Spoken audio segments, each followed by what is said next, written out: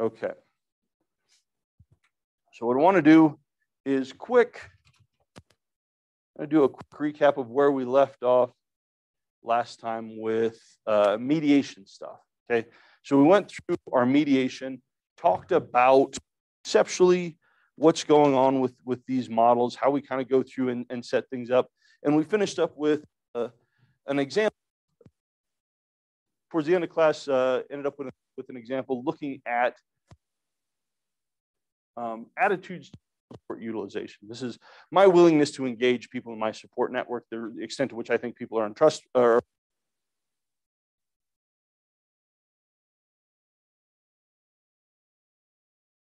PSD and reductions in social.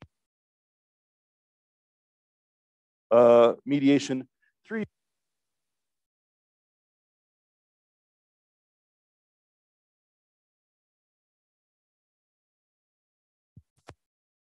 We're going to set this up in our basic causal steps model. There we go. Oh, you SOB. I fixed this in my slide deck and then didn't change it. Oh.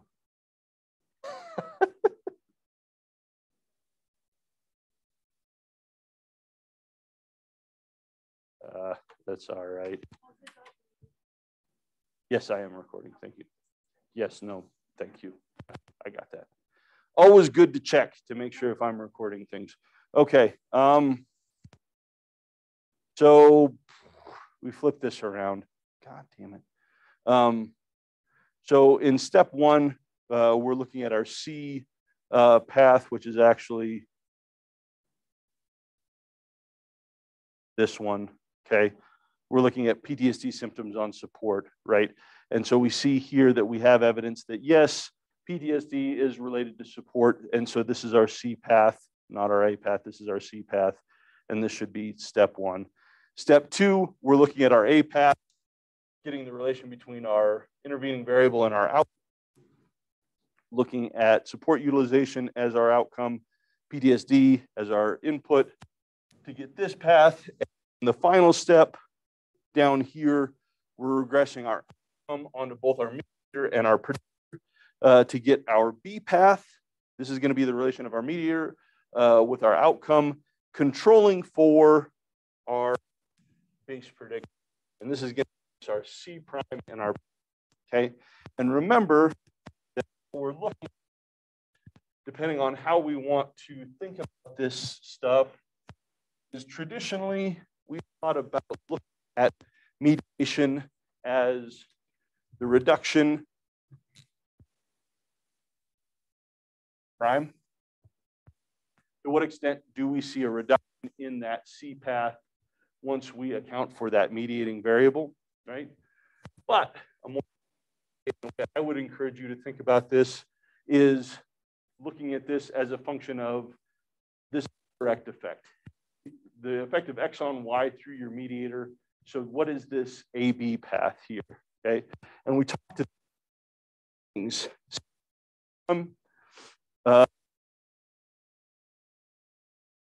Equivalent to one another. It doesn't matter which way you go through and calculate it, right?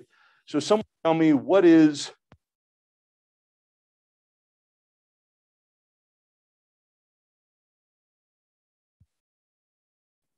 the coefficient for my C path.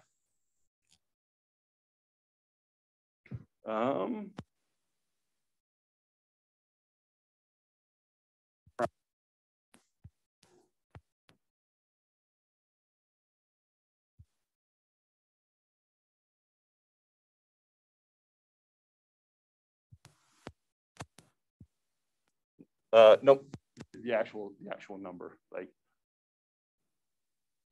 someone with a calculator. What's negative 0.03 minus 0.009?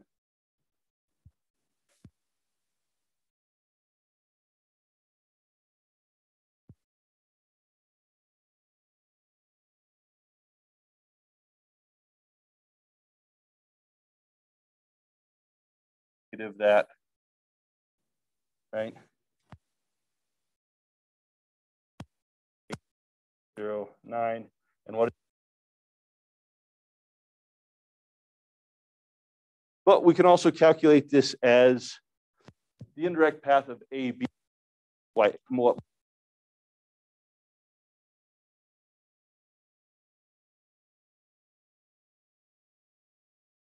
We know. Nope, that's the problem because I got this turned. I have 1. Yeah, and B path.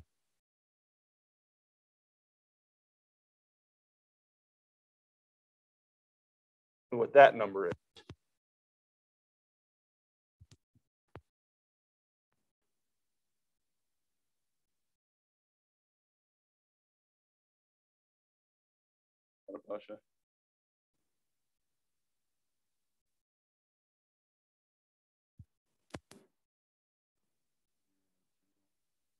One.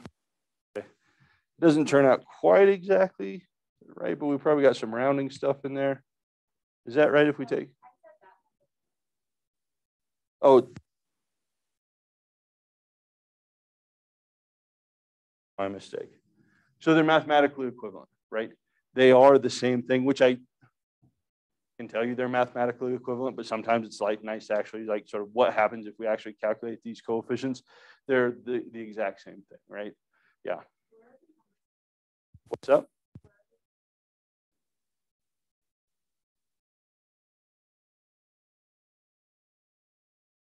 Yeah, so they're sort of coming from your actual regression models that you've run, right? So regression of y onto x. A is the regression of your mediator x. B is the regression of y onto B onto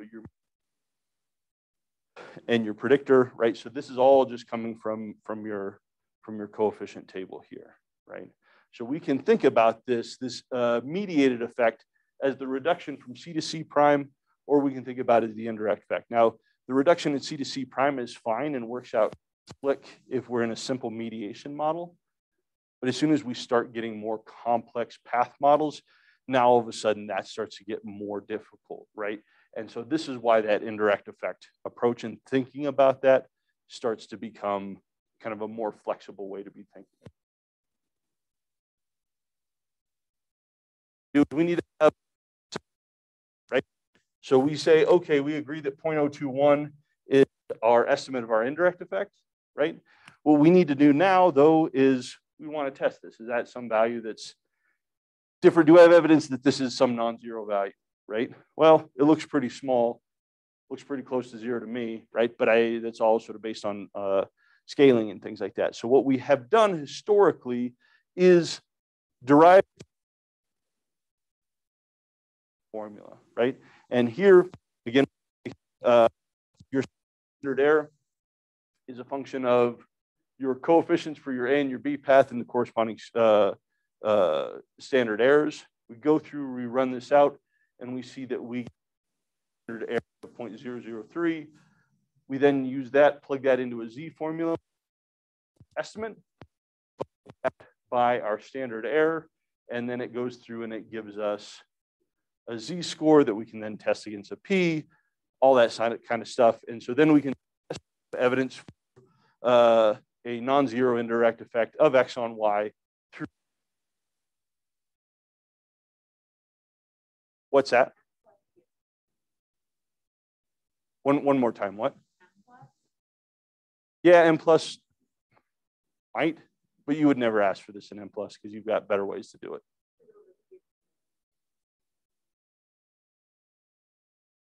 What's that now?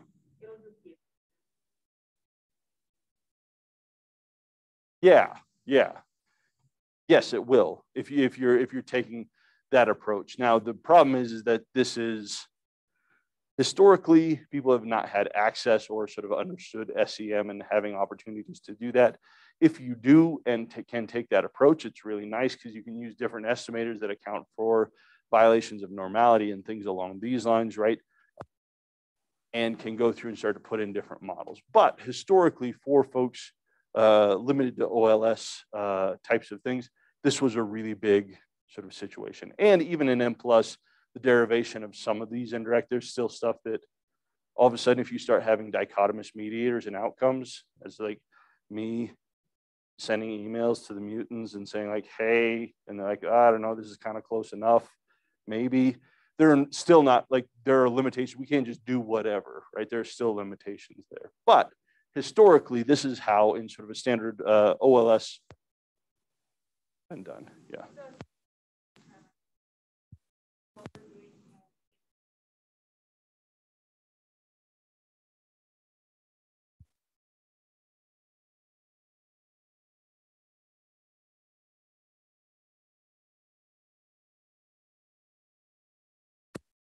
Relationship, anything that's left over should be sort of nothing, right? Just because it goes away. Now, we talked about there are a lot of problems with that sort of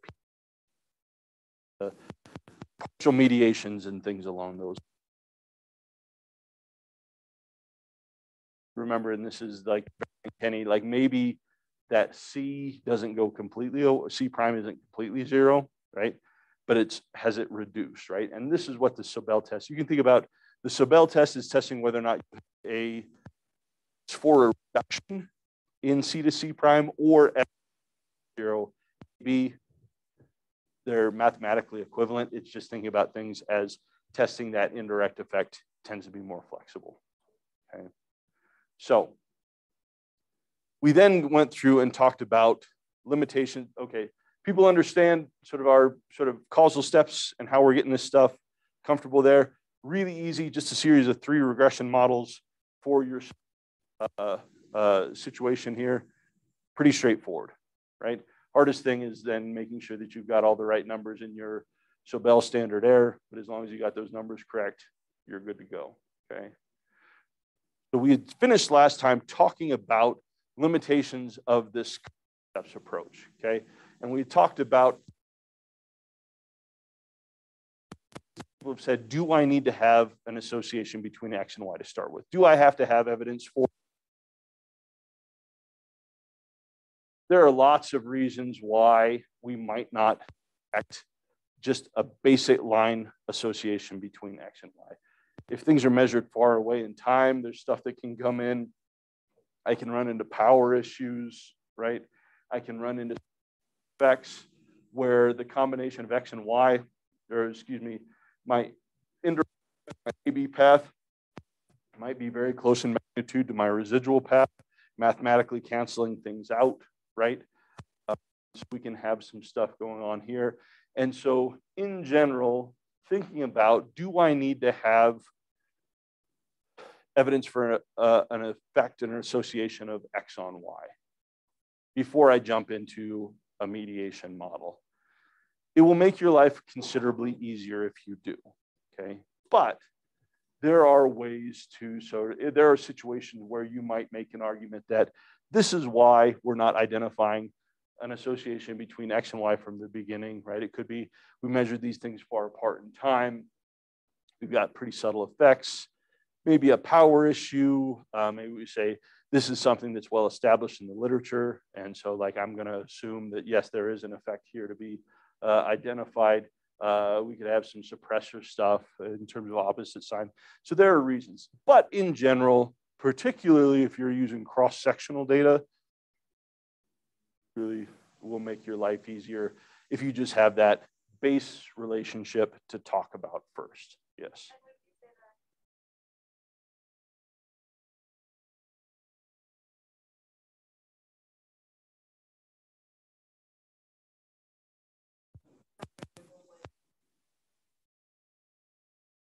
It's nice to have that as a basis, right?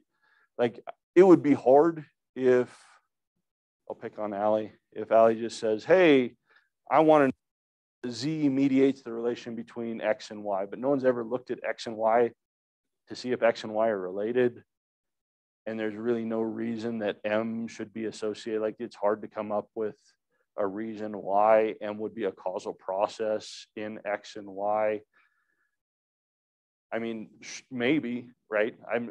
There's a million different psych journals. You could probably publish it somewhere. But this again starts to become, particularly in the types of data that we're using, starts to become very sort of theory conceptually driven approach to this. You want to have a very, very good reason that, yeah, X should be an agent of Y, right? Like as in it should probably, this is kind of the thing that then in general we think drives this thing. M is, and we've established that these two things are related. So our next question is, boy, why, like what might account for this association? Well, we've got M, and we know that M is kind of in between, like sort of X probably does drive M, and then M could drive X or Y. And so what we're going to do is, and so it wouldn't make sense if we were to flip this all around, because if I can just shuffle this model and it still makes pretty good sense, I've got a pretty poor model and it's going to be hard for me to advocate for it, right? But if all those things are put together and I can consider this model, then I can kind of move forward. But if no one's looked at any of it before and there's no theory to say, hey, this is how this stuff should work out, yeah, it's an upward hill. So not saying you couldn't do it or shouldn't try. I'm just saying you're in a weaker position from a conceptual standpoint than if you have conceptual basis for your arguments. Okay. Questions? Okay. So these are some of the conceptual things with, should I have a relation between X and Y? Okay. Historically, we've said absolutely. Hayes makes very solid arguments that says, well, not necessarily. That doesn't mean it's a free-for-all, but you probably should have some sort of basis for making an argument relation to start with. Okay. Mathematically, statistically, methodologically, the bigger issue is how do we go through and calculate that standard error? Remember that anytime we go through a statistical test, we need to have some sort of estimate. We have to have some sort of understanding about what am I testing and what is the distribution of this thing in the population, okay?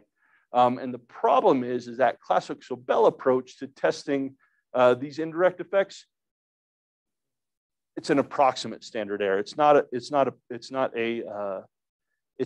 an exact standard error, okay? And so technically, that standard error estimate that we have isn't the proper estimate that we should have for that indirect effect, okay? We look at the sampling distribution of AB, right? And again, remember, someone tell me what a sampling distribution is.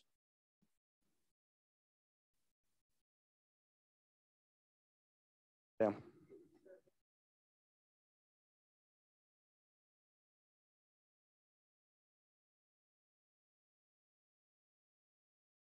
Perfect. So if I wanted to look at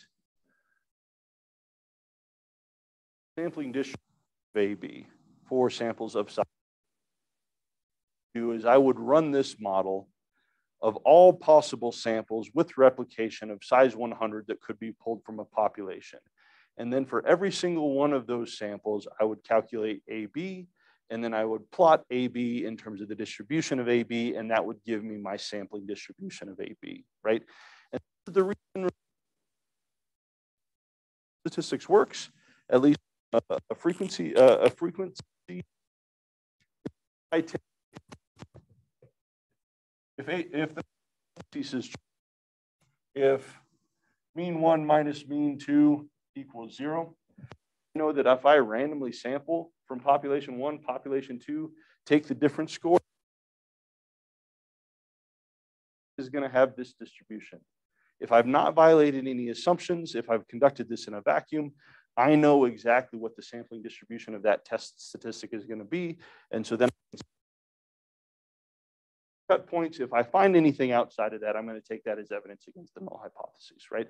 But it's all predicated on knowing what that sampling distribution looks like. So when we're running t-tests, when we're running f-tests, when we're running chi-squares, this is all predicated, all of our inference is predicated on knowing what the distribution of that test statistic should look like, okay? Problem is, with sampling distribution, I don't know what it looks like exactly, right? Because it's going to differ depending on all the different. But what the real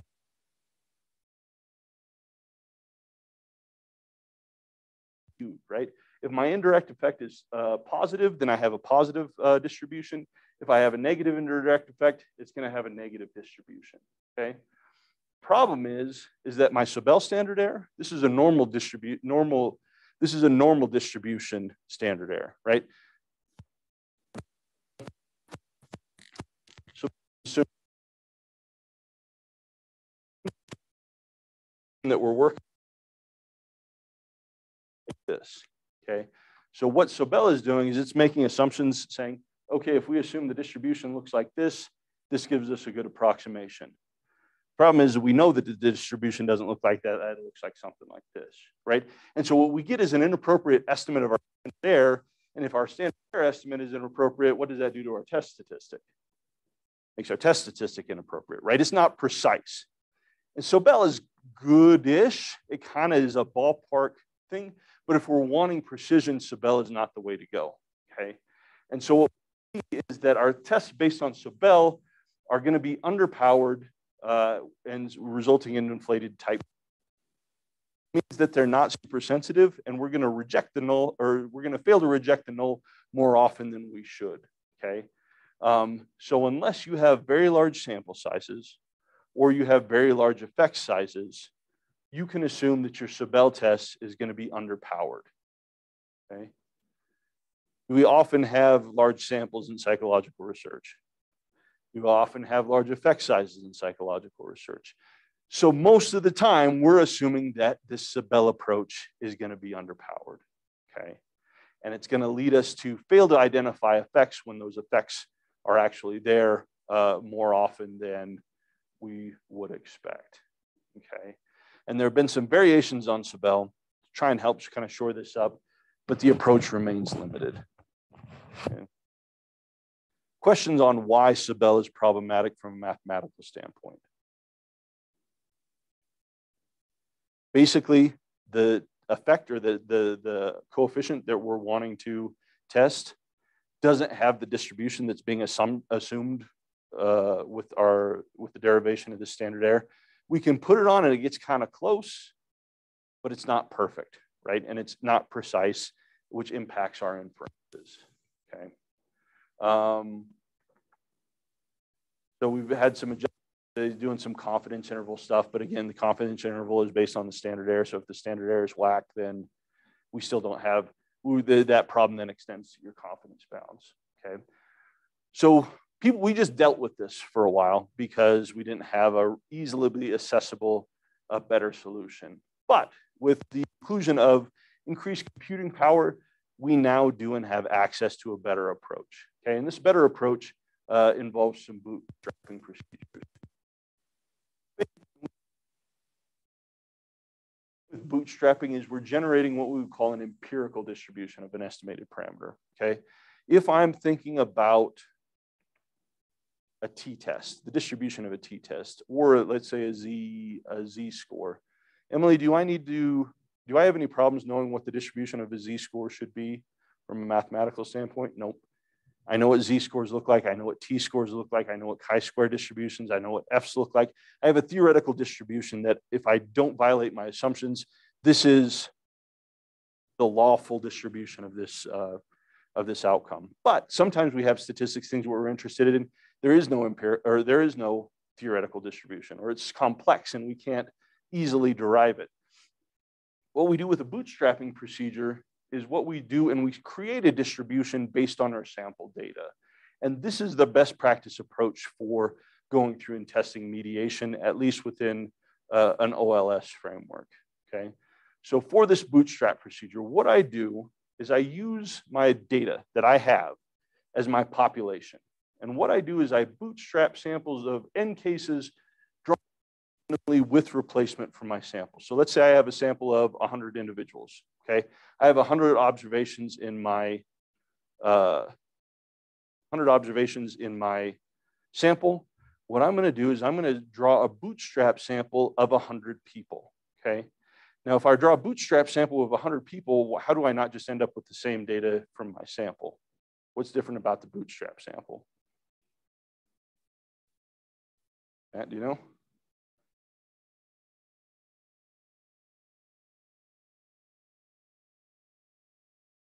Yeah. Yeah.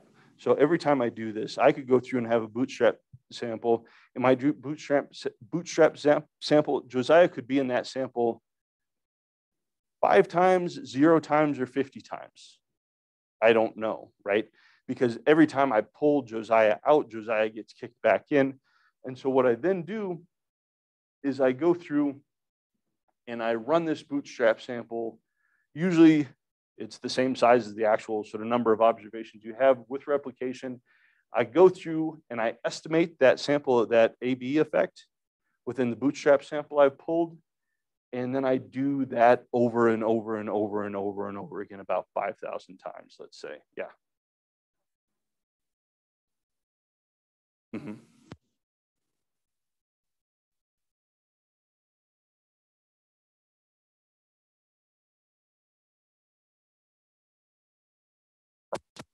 So if I talk about bootstrap samples, I've got my sample of 100 people.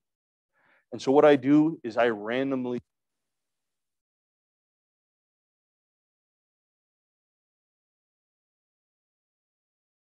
if I'm randomly sampling with replacement, that I get the exact same set of unique observations as I have in my actual sample. Probably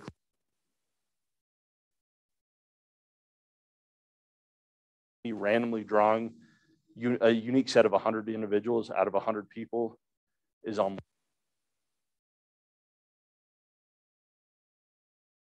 Say if I'm bootstrapping, if you're my sample, right? So there's 7 of you, right? And so I randomly sample 7 people, right? So I go through and I get Emily twice, Sam once, Basha twice, Josiah and Matt. And that bootstrap sample, Kitty, you're not in it, right? But then I go through and I do it again, and I do it again, and I do it again. And what I end up doing is for each one of those samples that I pull, those empirical, for each one of those bootstrap samples, then I go through and I run my mediation model with that. And then I do it again, and I do it again, and I do it again, thousands of times, right? Sort of default in the procedure we'll use about 5,000. So basically I do this 5,000 times, okay? So each time I rerun this mediation model, it's gonna be a little bit different. My AB effect is just gonna be a little bit different. And what I then do is and plot those coefficients out across those 5,000 bootstrap samples. What I'm gonna do is I'm gonna get a distribution of scores, okay? And this scores look right. But what I then do is I'll go through, once I have my empirical distribution, the standard deviation of this.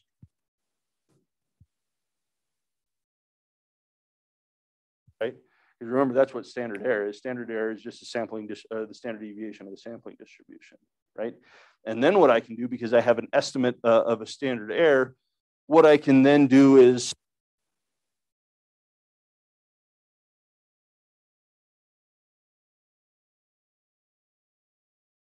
that. And so, right, yeah, my sampling distribution says that sort of my 95% confidence bound for this indirect effect does not contain 0. Therefore, I have evidence for an indirect effect. Yeah.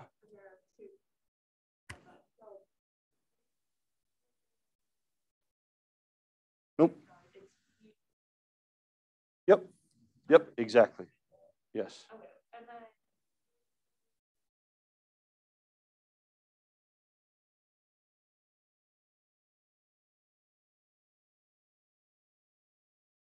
it's all the program does it for you. Yeah. You can determine, you can set the number of replications that you want to run, but you hit a point of diminishing return and increased computing power. I mean, you could set that for 100,000. It's just going to make your computer sit there for a longer amount of time. It's not going to actually increase that much precision. You kind of get diminishing returns on that. But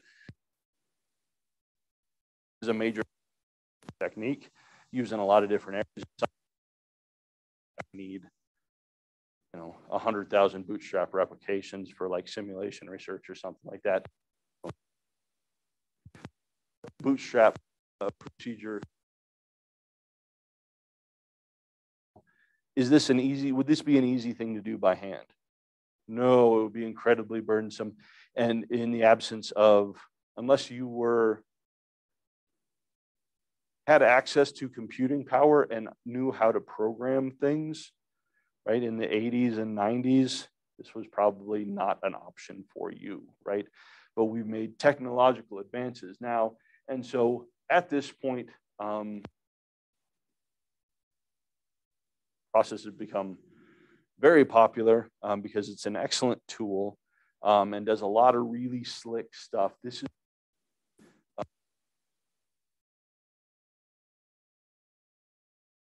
a program that people will use or macro that people will use to go through and do this.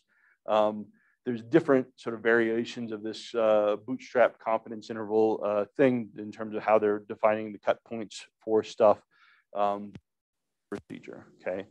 So in general, what you should find is if you've got a very clear indirect effect, the difference between old school Sobel and bootstrapping procedures should be pretty subtle. You should probably land in the same spot generally if you've got very clear evidence for an indirect effect. But remember, the approach was that really it's underpowered. So if you're kind of there and sort of trying to have if you're underpowered already or have a subtle effect or something like that, what you might do is miss something that actually is there. And the bootstrapping procedure is kind of the better way to go about this. Okay. Questions on bootstrapping and what's happening with this?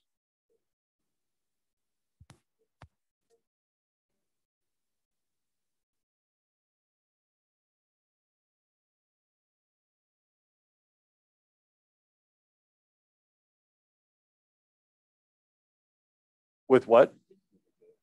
Well, it'll bootstrap whatever you give it. So now if you're missing values in there, I don't know that you can give it, I don't know, because I don't use process a lot. I don't think that it will impute values for you. If you've got missing values in it and you're comfortable using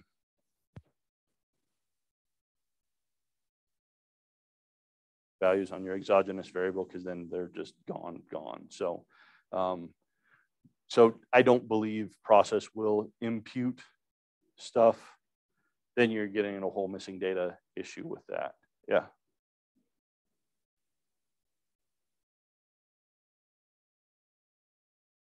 That's a good question. Is should we be using bootstrapping for other things? Field that you're in. So my brother is a wildlife biologist and they do all sorts of bootstrapping stuff all the time. Bootstrapping is like they bootstrap the hell out of everything, right? There are pros and cons. It's not sort of a fix-all, but again, it's one of those kind of domain-specific things. So bootstrapping can be used for sort of lots of things, generally in psychology, as we often have, our critters are often undergrads and are easily captivated and forced into research and things along those lines, right? So yeah, bootstrapping is used for other types of things. We won't cover it here, but yeah, it is a statistical approach that's used in other areas. What's that?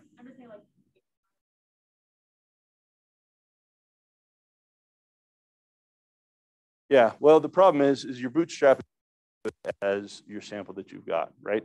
So if I got a biased sample and I just replicate sort of my biased sample, what do I end up with? A biased sample, right? And so sometimes people will say, oh, I don't have that many folks in my sample, so what I'm just going to do is I'm just going to run bootstraps and that's going to fix it. It's not. It's garbage in, garbage out, right? There are things that we can use this for, but it's not something that is a magic bullet approach. Yeah.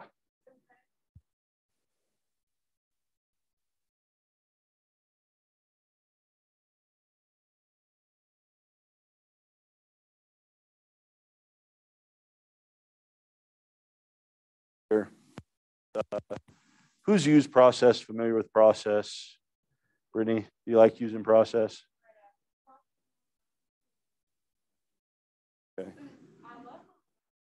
Okay. Okay. So what process is it's just a program that's written not by the SPSS folks, but Andrew Hayes, who just kind of does this thing. Basically what you've got, and I've got this in your folder that you can go through and take a look now. Process used to be a program that was just, you go to the website and download it, and you still can. The problem is that like all the sort of information that you need to run it, at least in terms of anything that's complex, is now contained in Hayes's textbook. So you have to get Hayes's textbook to really sort of understand what's going on. But the idea is that what Hayes has done is it's put together, he and his lab has put together different models, right? And so here's model 1. This is a moderation model. Model 2, here's 2 moderators. Model 3, here is a 3-way interaction where you've got a moderated model.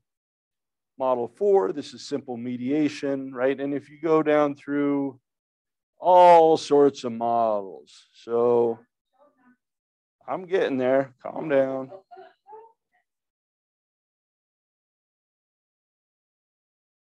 '92 isn't even a real thing on, so this is an old one. This is,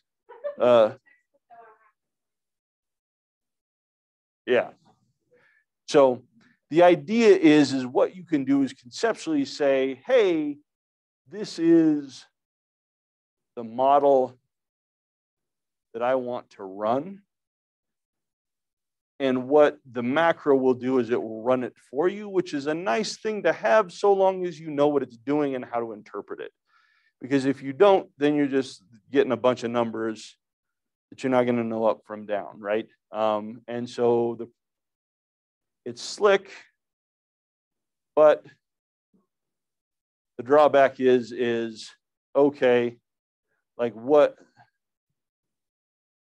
is that really the model that you want? Do you have a reasonable reason to expect that this is how this model is going to turn out?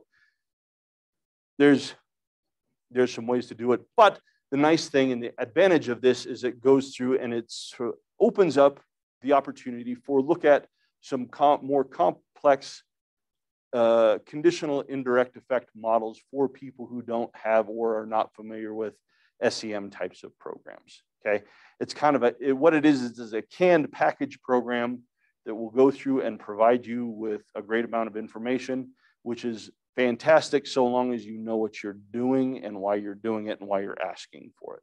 Yeah. Yes, it does. Yeah.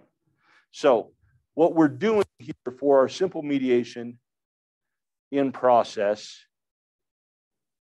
is just model 4. Okay. And so what you're going to do here is once you run the macro in SPSS or SAS or whatever you use. Erica, do you use SAS in Benz or do you use SPSS? What do you, or you just go straight up R? Okay, yeah, all right. So if that's the sort of area you're working with, you probably are sort of fine with this, but folks who are sort of more grounded in sort of SPSS, OLS-based models, what you do is you go through and you run the macro and statement here, do what you want, the model that you want to run. Here is the command for running a simple mediation model. What we have here is Y is going to be where you put in your outcome variable. X is your independent variable. This can be continuous or dichotomous. Okay. You can have M is going to be whatever your intervening variable is. And then your model statement is telling it which model to go through and pull from. Yep. It's a program that you go through. I'll show you. You just go through and you run it, and it kind of loads a set of commands into SPSS that then it will go through and run. Like, so if you just run this in SPSS, SPSS is going to give you an error message. But if you run the macro first and then put that in, that macro loads in sort of the language and so all the stuff within the package, and then you can go through and run this. Okay. Now there are ways to go through and sort of permanently install process in SPSS if you were doing this a lot and you wanted to. I'm not going to have you worry about that because that's more than I need you to work on for this thing. So You've got additional options, so we can ask for, we can change around the bootstrap for the default for the bootstrap. We can change around confidence intervals. We can look at total effects. This is if we have a multiple mediated model. You can look at total indirect effects and total direct effects. Normal equals 1. This is going to give you your Sabel test for your indirect effects, the old school stuff that we were doing over here. It'll calculate that for you and drop it in there, just if you want to compare. Looking at effect sizes, you can look at different contrasts. You can say, hey, I want you to go through and mean center all my stuff for me. It'll go through and do that, right? So lots of different options that you can go through and do. This is what it looks like, okay? So if I go through and I run this, we see I've model 4. My outcome is support. My X is PTSD. My mediator is utilization, okay? Giving me is my my first path A model. Here, saying that what we've got is my outcome is utilization, right? Which is my predictor is PTSD. This is giving me my coefficient, my standard error, my t-test. Here's my statistics, right? If I go through and I take a look at sort of the path that I ran in SPSS, it's identical, right? If I regress my mediator onto my outcome for path A, it's the exact same thing, okay? Here, second part of my outcome is support. Here's my PTSD, my utilization, my B and C path, right? And if I look at my third step here where I regress perceived support onto PTSD and support utilization, everything matches up here, okay? Here, I've got support as my outcome, PTSD is my path C. Again, everything lines up, okay? The reason I'm telling you this is that so that you know, process doesn't do anything magical. It's just automating the things that you were doing by hand already. So this first piece, you will never get a different A path, B path, C, and C prime out of process than you would just running the regressions on your own. Bootstrapping has not yet come into play. It is identical to exactly what you would get sort of this, and you can see all these match up perfectly, okay? What you do get from process is after it goes through and runs that, is you're going to get this sort of piece that says total direct and indirect effects of X on Y. What we're seeing here is a total effect of X on Y in a simple mediation model.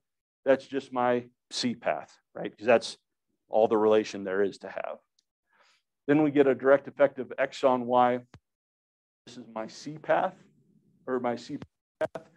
So if we go from C to C prime, this reduction, right?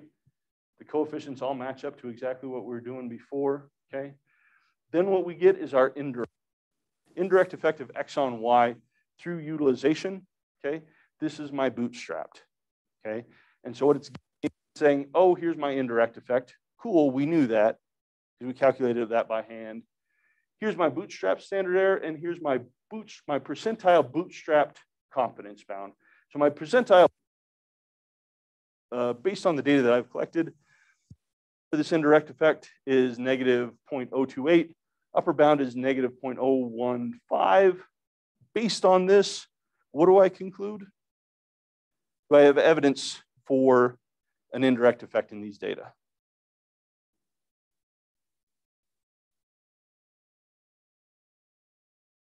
What do you think? Does that? Why not?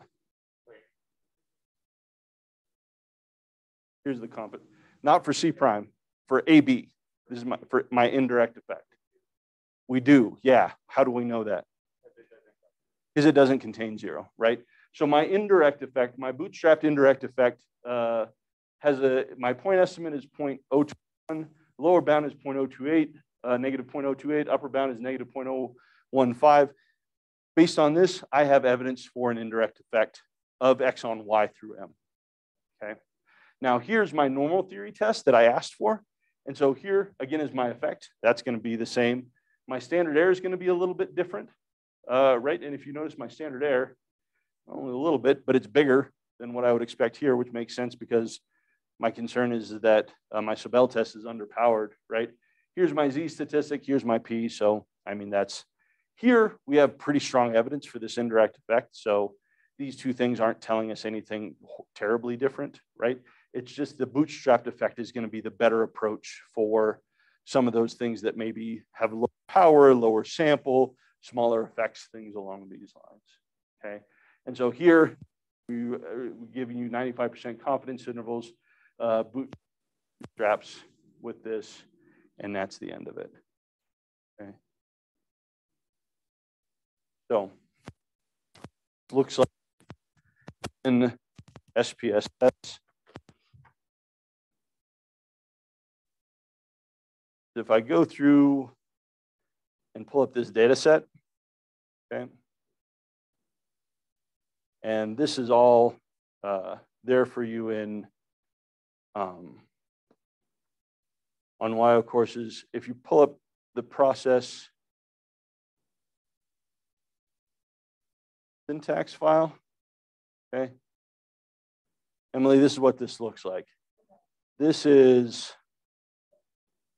all sorts of stuff, okay? The nice thing is with this, you do not have to and should absolutely not touch anything with that, change anything with that, do anything with that.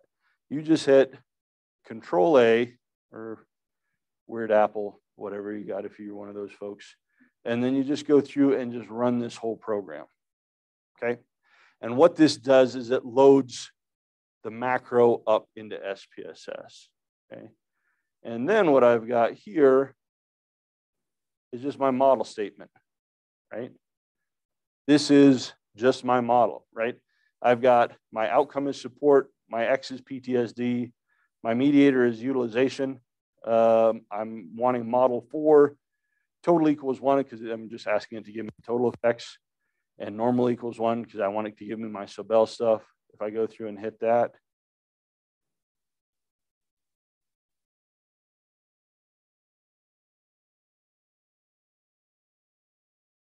that's it, right?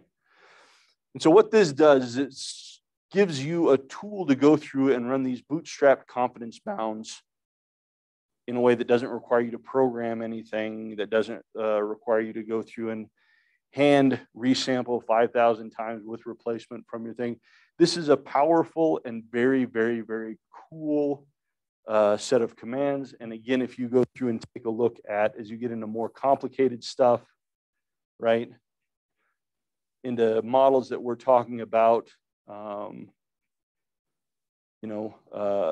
different indirect effects. How many indirect effects do we have here, right? Indirect effects of X on Y, we have X on Y through M2, X on Y through M1, and then X on Y through both M1 and M2, right? Here, even more indirect effects, right? That's starting to get a little bit ridiculous. Here, we've got a conditional indirect effect, right? Where our indirect effect of X on Y through M is moderated by W, right? This allows you to go through. So now not only do I have an indirect effect to contend with, but now a moderator of that indirect effect. So there's all sorts of very, very cool things that you can go through and do with this program. You just want to make sure that you, one, understand what it's doing, have a good reason for doing what you're asking it to do, and then making sure that you understand how to interpret the output from that, okay? And that's involved more reading than just knowing that this is sort of a tool is very helpful.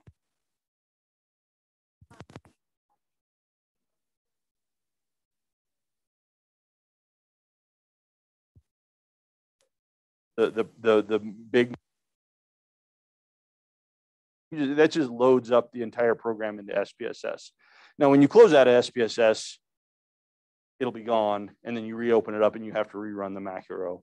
Now, if you're a heavy process user, there are instructions for going through and getting that kind of plugged in to the program. So every time you open it up, it comes through, and then there's some other stuff you can do if you want to get fancy with SPSS and sort of do some like pull down stuff that's probably more hassle than it's worth, right? But if you wanted to, there are ways to go through and do that. So yes, for running this, and all I'm going to have you do in the problem set is just run the simple mediation model, okay?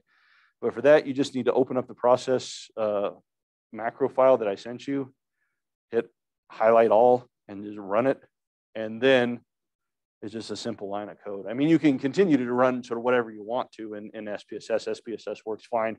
It will just recognize those process commands and go through and run those, okay? So it's easy.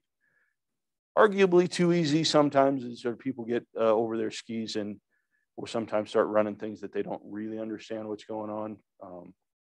I had a reviewer one time got a paper back. It was a moderation analysis, and they were mad that I didn't run it in process, which is ridiculous because process it's the same goddamn model. It's like there's nothing different with it. So knowing what it does and what it doesn't do is important. Sort of recognizing here, all of this is identical to what you get in OLS. The only thing that you get that's interesting from this whole model is this line right here.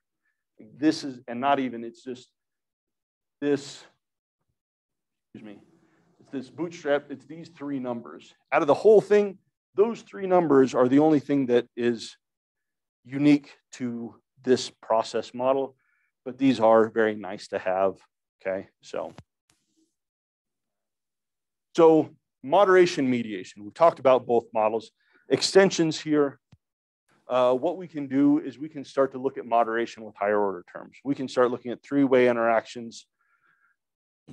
That's probably about as high as you want to go unless you have a very good reason to expect a four-way interaction. But, you know, you can also start to model quadratic, cubic functions and things like that if you expect nonlinearity within your model. So lots of cool things we can do there. We can do mediation with covariates, okay?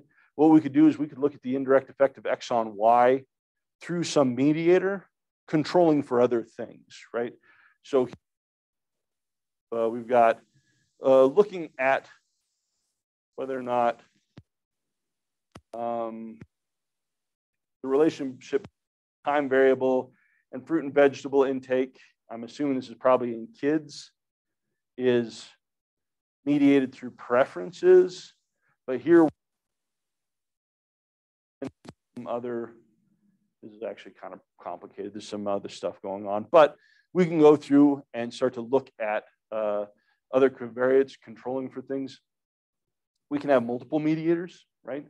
This starts to get at this idea that in psychology, is there any process or is there any association that's probably caused by one single factor? Probably not, right? I would be hard pressed to think about a single actual psychological behavioral process that is all accounted for by one mechanism, right? And this starts to get into problems with model misspecification, right? If I don't have all the relevant factors in there, I have a misspecified model and it's going to bias my estimates, right? So here, what we can do is we can start to look at the effect of X on Y through multiple different paths. Okay? And then we get into what traditionally has been called moderated mediation and mediated moderation. This is a combination of these two processes, right? Now, mathematically, moderated mediation and mediated moderation are identical, right? And so there's been a lot of literature, sort of late 90s, early 2000s about like kind of what this is and how they're different. So I have a paper where I sort of jumped in and tried to sort through a lot of this stuff. Hayes has done a fantastic job of clarifying kind of the language around this and sort of talking about this as, I mean, you can talk about them as different things and some are more useful than others, but at the end of the day, what we're talking about is conditional indirect effects. We have some indirect effect that goes through and is dependent on something else, right? And so this moderated mediation, mediated moderation, sort of distinction and fight has kind of gone away under the larger umbrella, just calling it conditional indirect effects, which is a nice way to go through and think about things in another contribution of Hayes's work. But here we can start looking at, is the indirect effect of X on Y through M, does that change, right? Are there some factors that change the strength of this as a mechanistic factor within this association? How does that change? What does that look like? So some really cool things that we can do. And so this is why, for you all, placing such a heavy focus on the mechanics and sort of understanding the basics of regression, because once you got a handle on that, sky's the limit. Go nuts. Sort of going through, teach yourself this stuff. Lots of different ways with this generalized linear model we can go through and start putting things together. Yeah.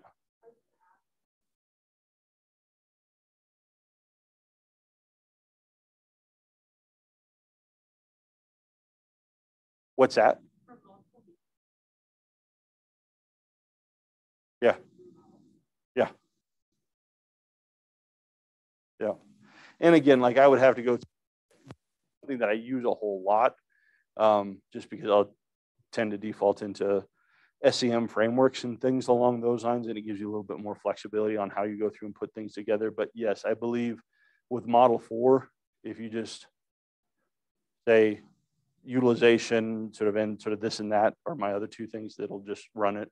And then what it'll give you is the total indirect effects and total direct effects and sort of all that type of stuff. So again, go through, definitely look through Hayes's text to go through and see. Now, the other thing too, you need to be careful about, like I said, if you have what your level of measurement are, like you can, if you start having dichotomous outcomes, like process will no longer handle dichotomous outcomes. It did before, but I don't think those estimates were correct. And so Hayes cut them out of the new process. So it won't, if you've got a dichotomous outcome, it won't do that. I think you can have a dichotomous mediator and can handle that. If you start to have both, then that gets tricky. So be aware that the level of measurement starts to have an impact in terms of how you're thinking about this stuff. But with sufficient research, you can almost always figure it out, unless you have a dichotomous mediator and dichotomous outcome, and then there appears to be no solution to that yet, but we'll get there eventually. Okay. So last slide here, reporting our regression analyses in terms of thinking about for papers, publications, things along those lines. Always sometimes it's hard to figure out how to sneak them in there, but please always report means and standard deviations. It's terrible to need those from a paper and not have them been reported. Also, should, to the greatest extent that you can, metric bivariate association. This is super helpful because if I need to know whether X, look at the extent to which X or Y are related in the previous literature, I don't care, Emily, if X and Y were primary variables in your model, or if you even care about that. But if you reported a correlation table, and I can pull your study and say, well, there it is, right?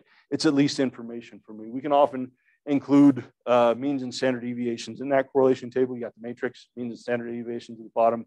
Really slick, efficient package to go through and do that. Reporting your model R squared. This is giving you sort of index of the overall model, right? That's a nice thing to put in. It's generally not what we're most interested in psychological science, but it's a nice thing. If you want to put in adjusted R squared, that's fine. It's probably not no one's going to get in our field probably get too worked up about that, but want to report some piece of that in there. Reporting your standardized coefficients. This is nice because it gives me a metric for across your predictors, looking at relative strength. Your unstandardized coefficients, these are nice for expected change in Y given a unit change in X. That's helpful. Confidence bounds for your indirect or for your unstandardized coefficients. These are also very helpful to have. Again, this is often stuff that you can just drop into tables. And so if someone wants to know upper and lower bounds, it's there. And then some estimate of effect size. Squared semi-partials are nice for an intuitive piece of things. Sometimes those are super, super small. And like I was saying, I'm accounting for, you know, a half of a percentage of the variability in outcome. That's not great, but it's good to know sort of the magnitude of effect. F squared, again, F squared is not something that has a ton of intuitive meaning for us, but it's the formal measure of effect size for regression. So just dropping that in there will save some graduate student down the road a lot of time having to figure that out on their own. So good things to put in there. And with F squared, you've got benchmarks for rough benchmarks for small, medium, large. Give people a leg or trying to run the power analysis project down the road, just kind of giving them a basis for that. So these are nice things to have in terms of your presentation. A lot of it can be just tabled up and just provided in there, kind of paying it forward for the next person down the road. Okay. Questions? All right, cool. There are, so in your lectures folder, you're going to see a supplemental lecture slides that walk through providing confidence bounds on effect size estimates. If you go through and take a look at that, there are, at the front of that, there's a link to basically a screencast video on YouTube that has me walking through how to go through and calculate confidence intervals around your R-squareds, your partials, your semi-partials, and things along those lines. It's not super, it's about an hour sort of walking through those slides. What I'll have you do for problem set 5 is walk through and just kind of walk through that tutorial so that you kind of know how to go through and do that. I cut it out of our main lecture just because it's a lot of just procedural, sort of this is how you do math types of stuff. But for problem set 5, you'll want to go through and review that and sort of have that put together in order to run some confidence bounds for that problem set. Okay, cool. All right, so let's go through, break there, come back at quarter till, and we'll talk about some ANCOVA stuff.